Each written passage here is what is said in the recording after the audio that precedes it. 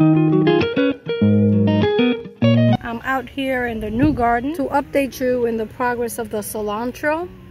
Look at how beautiful it's coming along, and judging by its size, as you can see, it has matured quite a bit, which is the reason why I decided to come out here and update you, just to point out to you guys what happens when you plant too much of it too soon. And even though I use cilantro quite a bit in my kitchen, this is a lot of cilantro. However, I'm not concerned about it because today I'm trimming most of it down to make some fresh homemade sofrito criollo. And since I'm not pulling it out of the ground, anytime you trim it, the cilantro will come back up at least 2, maybe 3 more times. So I will have more cilantro coming up, even though right over here I have new cilantro that I planted. This one I believe I planted about 10 days after planting this one. So this is what it looks like. And if this system is successful, at least the way I planned it in my head, I should have cilantro throughout the growing season. But I also wanted to show you guys what it looks like when the cilantro starts to bolt, which is this thick stem right here. This is what happens when the cilantro begins to bolt. And look at this one. It's nice and thick. I don't let any of this go to waste. I use everything. But because I'm going to be trimming it, you know, and I'm gonna cut down most of the cilantro, it won't go to waste, okay? Right over here, what I was trying to show you guys before is the tomatoes, which I'm certain have some sort of a bug. I saw some butterflies earlier today, so I know they probably laid some eggs, and I definitely have to tend to the tomatoes sometime today. And right about here is the Cherokee purple tomatoes that I planted, and I really can't wait to see what those look like. The horseradish is looking wonderful, the cassava and the leeks, and just about everything that I planted in the garden. I am trying something different, so what I will be doing besides trimming the cilantro is I'm going to start more seeds on a different side of the garden in stages. I believe in gardening that's called staggering. I'm not really sure if that's correct. If you know exactly what that term is, correct me in the comments below. But the potatoes are looking great.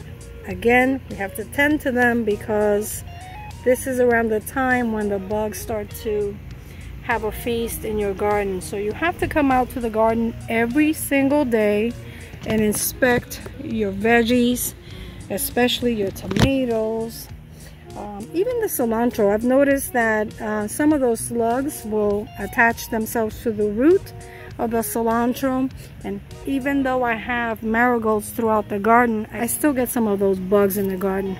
Check out these dwarf pepper plants that I have right here. I bought them because I thought they were the cutest thing, and I laid them in the ground. Someone told me that I should have removed the pepper, but since I'm testing this side of the garden, I'm not too concerned with that. Here's more tomatoes, and of course this is just part of it. Because I'm in Florida, I can get away with starting new seeds throughout the season. And since I'm pretty much just testing my gardening skills, you know, I'm not afraid to try new things. And right over here, what I was doing earlier today is on the other side of the garden, which is what I called my test garden bed. I started some pots, and on these pots I started some cabbage seeds that I'm hoping I'm successful with. And I tried a new technique.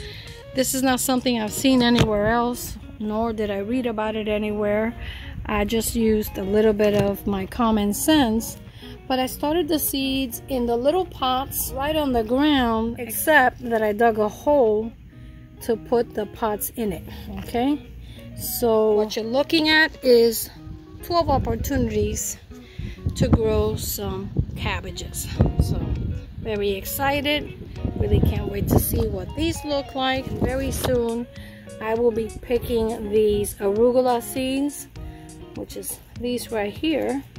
Some of them are dry, so what I do is every week I come into the garden and I collect the seeds that are ready. And because the arugula went to seed, as you can see here and over there, I decided to plant the cabbages in between, because by the time these come up, the arugula seeds should be dry and I should be done collecting them. Right there we have a leek that I planted, also from a store-bought leek. So I cut the bottom and basically buried it on this bed. Since this seems to be my test garden bed, I went ahead and I buried it, and look at it. It's coming along nicely. Check out the alfalfa. The alfalfa I use for my drinks. I dehydrate it and I turn it into powder.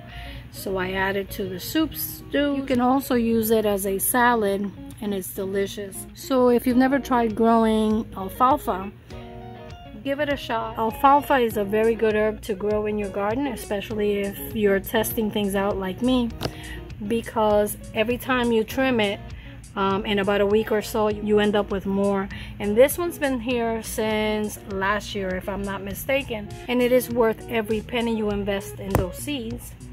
And check out this beautiful rosemary bush that I trimmed down significantly, but I may have to trim it even more, because as the rosemary gets older, it becomes a little brittle, and you definitely have to trim it just to give it a little bit of TLC. And right about here is the habaneros, which are not doing very good, but I believe it's because of the heat. I think they're getting too much sun and too much heat. So I'm still trying to decide what to do with it. For now, I'll just continue to enjoy the habaneros. Okay, you guys, that's about it with the updates. Like I said, I tried doing a live to update you in the progress of the cilantro, but the internet connection has been horrible in the past week, so I had to cut the feed and do it this way. Okay, check out these jalapenos. I think I'm going to be making some salsa today. I have the cilantro, the tomatoes. I just need some red onion and we're good to go. Until next time, I'm Evita, cooks and gardens. You really have to try it.